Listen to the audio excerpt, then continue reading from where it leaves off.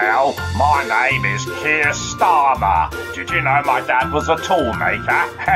Now I'm Prime Minister, and I'm doing very well with all the freebies I get. I'm sitting beside my fire this Christmas morning, and I'm going to tell you how Britain is run. Britain is run is just like a cheese sandwich. In a cheese sandwich, we have three things: bread, cheese, and butter. Butter is the lubricant, and that's what I'm like. I'm the middle-class, trendy lawyer, Labour Party, and there's millions of us apparatchiks who enforce Marxist ideology in the UK. Now, this Marxist ideology is given to us by the billionaires. Some of them are homosexual. So that influences the sort of laws we're introducing to the UK.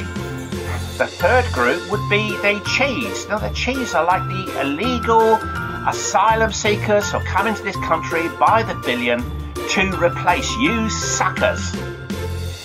And of course, I don't really think about the consequences of this, which is, look what happened in Iran when there was that revolution in 1979. The Marxists and the Socialists were allied up with the Muslims. And who were the first people to go up against the wall and be shot and tortured to death? Yeah, that's right, the Marxists and the Socialists. So, I've been told that my alliance with the radical Muslim groups here in the UK, financed by Iran, financed by Qatar, financed by the Muslim Brotherhood, it's going to be a wonderful alliance that will work forever. But will it? Will it?